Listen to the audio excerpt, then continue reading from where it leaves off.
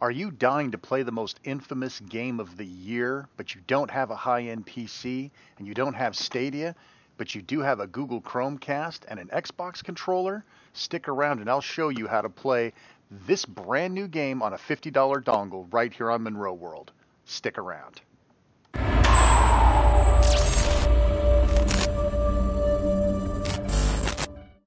All right, let's get Cyberpunk 2077 running on the Google TV. You're going to need a couple things. First, we're going to go ahead and pair up your Xbox One controller. Go to Settings, go down to Remotes and Accessories, and pair the remote. Hold down the little syncing button on the top of your Xbox One controller. You'll see the Xbox wireless controller appear. Go ahead and select that, and we're going to pair it up. Now, it's important to note not all Xbox One controllers have Bluetooth capabilities. If you look at the description, I will send you a link to one on Amazon that is an Xbox One controller that does have the Windows 10 Bluetooth compatibility, and it's not that badly priced if you don't already have one. All right, so now we're all paired up, and I'm actually going to use the wireless remote right now to navigate through Google TV's menus. How great is this? Yeah, it works great. Okay, next up we need the GeForce NOW app. No, not the NFL football app. We need the GeForce NOW app. So it's simple enough. It's odd that Google TV does not have a Stadia app, but it does have a GeForce NOW app, which are competitive products. Only Google owns Stadia, and NVIDIA owns NVIDIA GeForce Now on the Google Play Store. Strange but true. So we're going to go ahead and install this GeForce Now. And we're going to assume that you already have at least a free account. I am using the Founders Package, which is $5 a month, but it is possible to do this without the need of having a paid account, but you don't get server priority, you don't get ray tracing. It's just important to note that when I'm showing you Cyberpunk here in GeForce Now, I am using the Founders Pack. I do have ray tracing turned on, so if you want to see exactly the same results, you'll have to do the same. All right, so I'm going to go ahead and log myself in. It's pretty straightforward, just like anything else.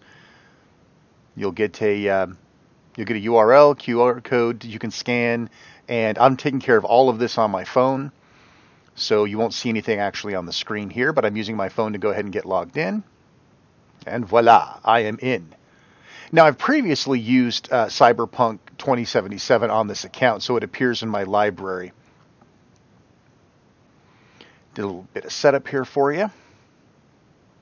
Now, what makes GeForce Now better than Stadia? In my opinion, one, it's backed by NVIDIA, which I trust a little bit more than I trust Google.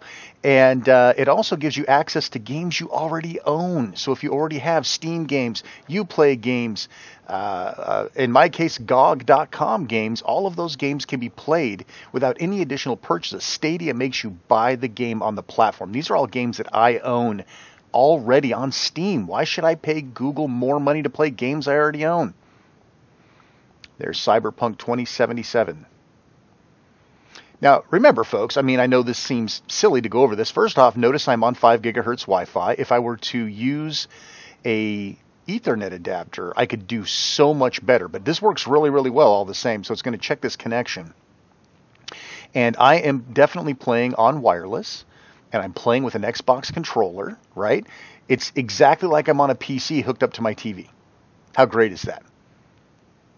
And I get the benefit of all of the NVIDIA backbone, the NVIDIA infrastructure, all that good stuff. Yeah, I guess I don't know why they need my audio, but whatever. Actually, you don't need a mouse for this, but it gives you that disclaimer, and I'm using the right analog stick as a mouse. It loads up my GOG account on there, and then it's going to go ahead and send me right on in. And here we go. Truly amazing. It's amazing that it works at all, honestly. I mean, I've never been a huge fan of streaming gaming, but if you really have no other choice, right? I've got a nice PC for gaming. But if I didn't, and if I really wanted to play Cyberpunk, I'm not playing on a PS4. I mean, this is great. I've already got the $50 dongle. I've got a controller sitting around from my Xbox. Why not?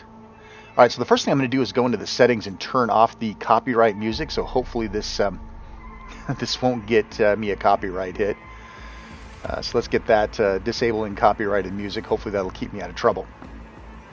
Now we're going to go ahead and continue the game that I was working on. I started a new game not that long ago, so I'm about 4 hours into the game. There's not a lot of spoiler in here. There's a little tiny spoiler in terms of somebody you didn't know if you were going to see again later in the game. But other than that, I try to stay away from anything mission-based. You can see it loads up very, very quickly. And by the way, being on a gaming PC, I can tell you this is what it feels like on my PC. So I don't even know why I tried to go to sleep there, but whatever. I see a little icon, and I think it's something I can pick up, so I click. But if you look closely, this looks really good. It looks really smooth. There's not a frame rate drop. Now I know what you're thinking. It's like, yeah, well, I've seen videos of this part, and it looks fine. It's when you go outside that things get crazy. So let's run around outside. Oh, let's take this call. Yeah, this is the guy that you probably weren't sure if you would see again or whose side he was on, so I apologize for the tiny bit of spoiler there, but I did warn you in the description. But I'm not going to really play this to actually play it. This isn't a video to show you how to play Cyberpunk. This is just so you can see what this $50 dongle is capable of streaming over if you've got nice clean Wi-Fi, which I do, and you have a nice router and nice infrastructure, which I do, because I've hand-tooled my internal network to be as clean as possible for streaming VR. But take a look here. I'm running around. Look at the lighting. Look at the shadows. Look at everything. That's a normal part of the game, that little quivering thing that's going on. That's not something wrong with the game itself. It's supposed to do that. But as you can see, if you look around, and I'll show you more, but if you're looking around at the lighting and the shadows, the smoothness that I'm moving around, we're not really... I should have probably turned the frame counter on. I apologize for not doing that. But you can see there's some beautiful looking lighting, and everything's nice and smooth and clean. This is probably overall even a bit smoother than my $1,800 gaming PC, which is pretty humbling, actually, to have that expensive of a PC and have a $50 streaming tool showing me up a little bit. But these are the sorts of areas right in here where you start getting lots of people, density of people, that you start to see slow down if you're looking at the PC edition. And again, I'd like to point out a lot of the lighting and shadow. These are the sorts of things that that tend to be more dramatic if you're using ray tracing. And of course, it looks absolutely fantastic. Everything's sharp. The textures look great. Listen, I could use a little. Just wanted you to see just a little interaction going on. And then we're going to go outside here in just a minute and walk around where you really start seeing suffering when it comes to people density. And that's something you can turn down in the settings, right? There's a whole bunch of settings. Digital Foundry did a really nice video on settings you could use on your PC to make this game a little more palatable. But this is with no tweaks, no setting tweaks, nothing. This is literally Cyberpunk out of the GeForce NOW box, if you will. And again, I did purchase this game already. I own it on GOG.com, DRM free, by the way, little plug there.